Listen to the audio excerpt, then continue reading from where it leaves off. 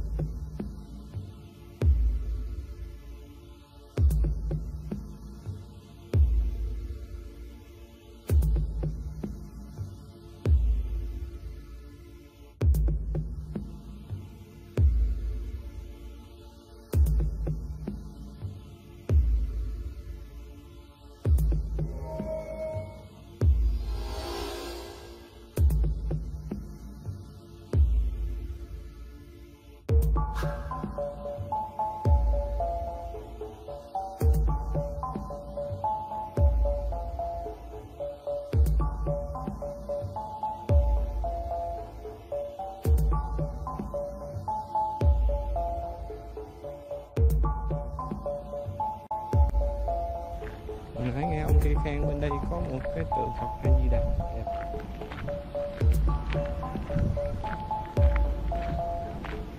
Kìa, thấy rồi, đây.